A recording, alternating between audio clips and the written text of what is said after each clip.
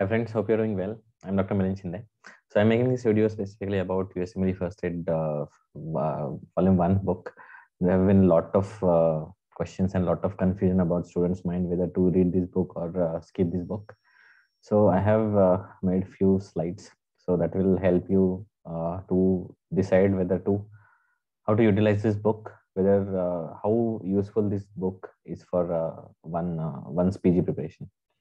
So guys, what I have is I also have I am reading this book like in 2017. I think 16, 17 was the first time I got introduced to this book. When I was preparing for my PG prep, as I told you that my target was INI, my target was AIMS. So that time I read a lot of AIMS toppers interview, and what I consistently found that time that they all mention about this USMLE first aid book. I mean, not for only MLE, but also specifically for the AIMS exam. And then one topper, his one line made an impact on me that he said that USMLE first aid somehow it helps. That's what his exact words. And then I took those words. I found it very convincing that time, and I decided to add this book to my existing because I already had a lot of notes and review books. So I decided I'll add this book to my source, and definitely I think it has helped me a lot. And I am going to discuss with you that whether this USMLE first aid book is it must or one can skip it. So let's start today's discussion. In this next few minutes, we will talk about it. So we will discuss it. What are the pros and what are the cons of this book? So what I think there are more. I mean, a lot of pros of this book. So first of all, it's a very concise book. So why? Because with a book of this volume, the kind of information and the kind of this voluminous information this book offers, it's literally compared to its volume, it's very good. It's a very concise book. There are a lot of images, graphs, tables. So if you see the pattern of exam that we currently have, it's mostly the image-based questions, mostly clinical scenarios. So this exam actually caters what is needed for current exam pattern. Third is there are a lot of mnemonics. As we have to remember 19 subjects, we always try to find and try to make mnemonics. So this book actually makes it easier. There are a lot of mnemonics given for the drugs, for the tables, for the microbiology, for everything they have made mnemonics. There are a lot of mnemonics, and I think that is one very good aspect of this book. Then this book is best and it is must for basic sciences. I think I have told you guys that for INI exam like INI, basic sciences is something that forms the foundation of the exam. So this book is best for basic sciences. All basic sciences have been given nicely in this book.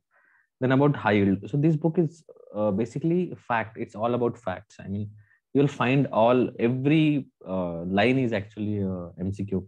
So that's why this book becomes very high yield. And about biostatistics, if you go and search for biostatistics, there are a lot of books about biostatistics, and it's very difficult to go through them. And also during our UG days, we don't spend a lot of time on that. But biostatistics always there are, because now it's more about the research. So in INIs also you get a lot of questions from biostatistics. So this book also has a very small portion about biostatistics, but a lot of concepts can be cleared about biostatistics.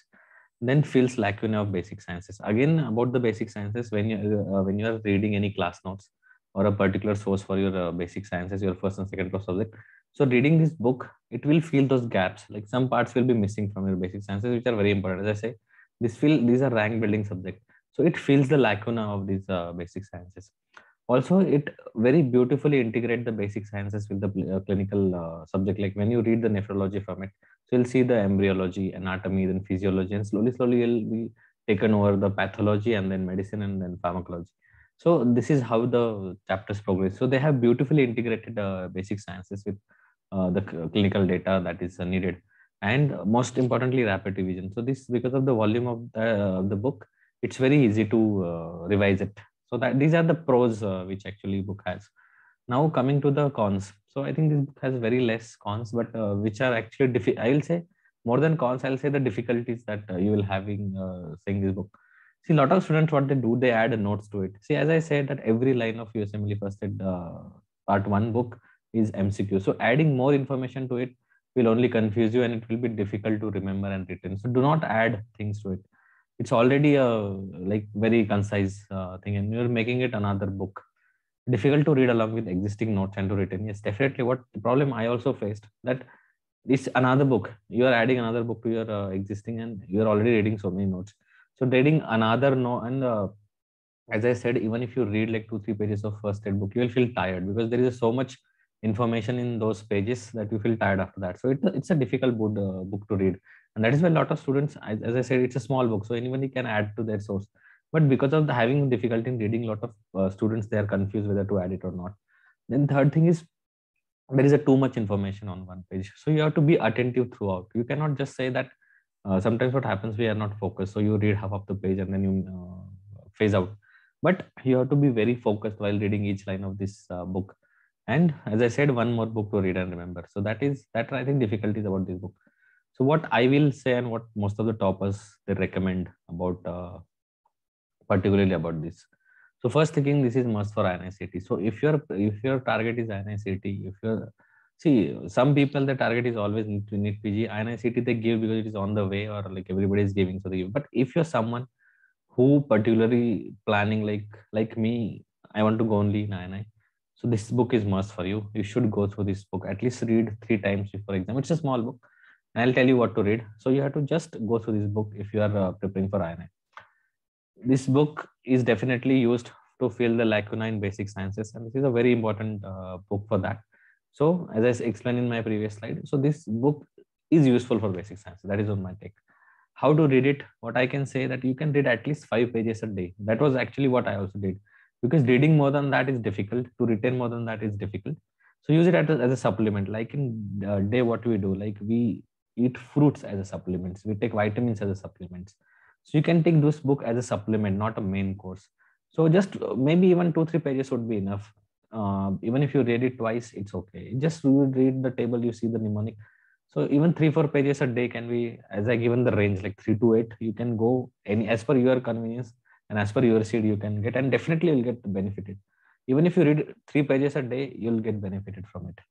Now you have a lot of important charts and tables and images. So you can take the photos of the charts and you can just return them, and you can revise them often. So that's how you can take best of this book. And first of all, my advice: don't add any info to first aid because it's already very high yield, and adding it to only make it difficult for you.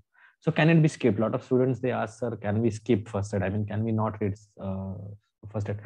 Yes, I can say for NEET PG, this book actually is a very beneficial. So if you ask my personal opinion, so you should actually read this book at least in parts. So this is what I want to tell.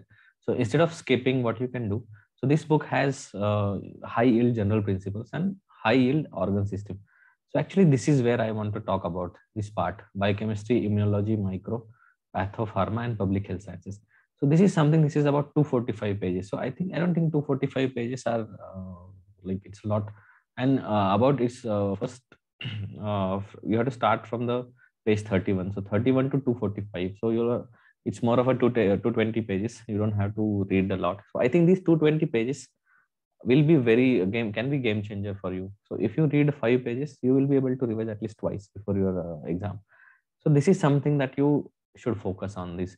And for the high yield organ system, you should focus more on tables, mnemonics, graphs, and images, because it's all high yield organ system. They have a lot of tables. They have a lot of images, and these images I have seen few images directly coming in the exam.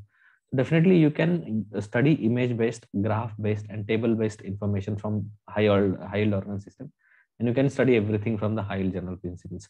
So this way you can actually utilize this book better, and you can use the important points. You don't have to read this book page to page. So use it as a supplement. So I think first aid is something that you should definitely add to your source, and it is going to be help you for INI as well, for NEET PG as well, and also in life, because this book keeps adding the basic. Because when you move ahead, it keeps you attached to your basic principles, your basic sciences. So even for a general clinician, this book will be very useful for you. So that's all my take on USMLE First Aid part 1. So I hope it helps. And guys, if you have any other question, let me know in the comment section. And I wish you all the best and take care.